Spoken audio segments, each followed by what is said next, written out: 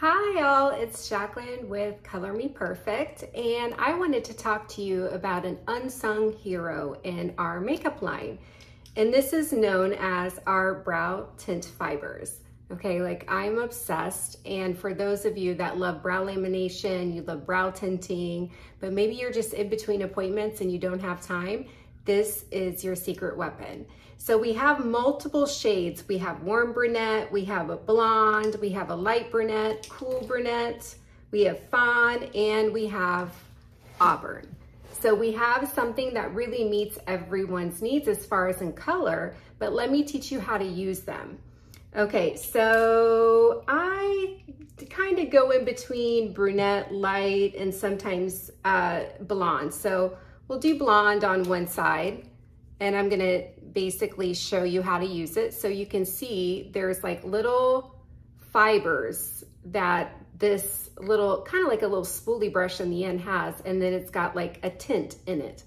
So what you're gonna do is you're gonna brush into your brow, and you can do this by, you press a little bit, but I wanna comb my hairs more up because I like the look of a fuller brow. And kind of combing them up gives you that brow lamination look too. So you can see like this brow looks a lot fuller. I like to use less in the front of it. Now, if I get a little too much on, I just blend it out with the spoolie brush. And then where I lack hair is right at the top of the brow. So I'm gonna use like the tip and fill that in just a little bit. Then I'm gonna brush this out here.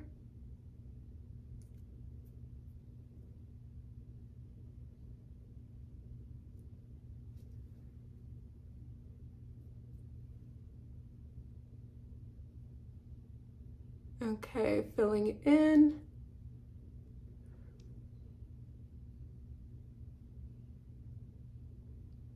Okay, so this here is blonde, like I said, and it's probably the lightest color that we have. So that's one option. Like I said, you can fill in the front as much as you like. I like a little bit less. And then I'm focusing more on this top area here because I want a fuller top. All right, and I'm gonna use a different shade. I'm gonna use my mineral powder right here because I like that soft front. I'm gonna use a different shade for this side just so you can see the difference.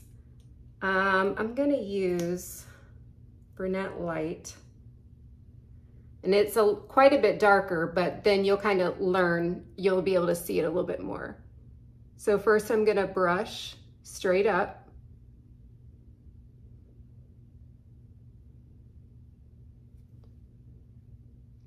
Again, if I touch your goal is not to really touch your skin, but to lightly rake over your skin.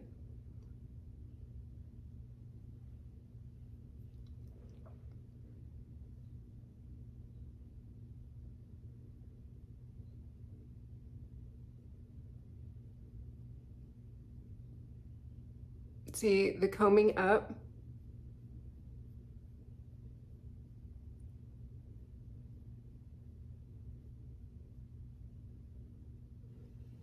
Okay.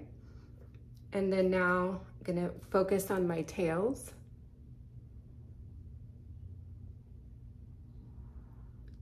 It's a little bit hard to do when I'm doing it in the phone and in a mirror at the same time. Okay, now again, I want to focus on my top because that's where I've lost more hair, is really on my brow, the top of my brow. Okay, and then now, one second, let me scoot this. I'm gonna get a spoolie out. Kind of to blend my front out a little bit because I like my front to be more blended.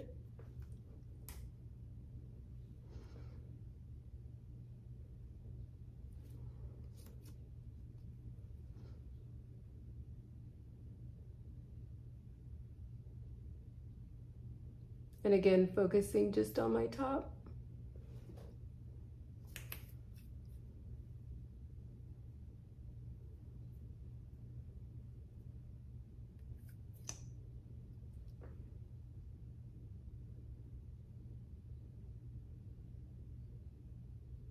And I like it because you can kind of layer it to create more depth in your brow too. You know, it gives the illusion of a fuller brow. So there we go. It's kind of like a laminated / tinted brow in between your appointments. And we can get by. This is not replacing your brow tint and your brow lamination, but I think it's very helpful. Okay, so we played around with the brow tint brow fibers. Obviously this brow is too dark, but I wanted to show you, this is the color I typically use. I just wanted to show you kind of how it works.